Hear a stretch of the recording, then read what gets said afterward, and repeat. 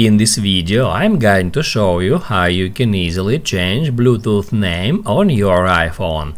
Be sure to watch the video to the very end so you don't make any mistakes, and of course do not forget to like this video and subscribe to my channel.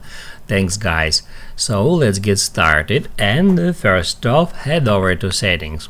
Now if we open up Bluetooth, first off we need to turn it on, and when you turn on Bluetooth, a list appears here showing all your devices as well as a device in the nearby. And if someone searches for your device, your iPhone will also appear in the list on another device. And let me show you how we can change your iPhone's name.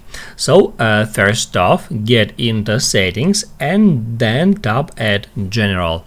On General, at the very top, tap at About and then Name. That's where you can change your iPhone's name. You can just remove the existing one and create new one. Once you've done with that, hit at Done. That's how you can easily change Bluetooth name on your iPhone.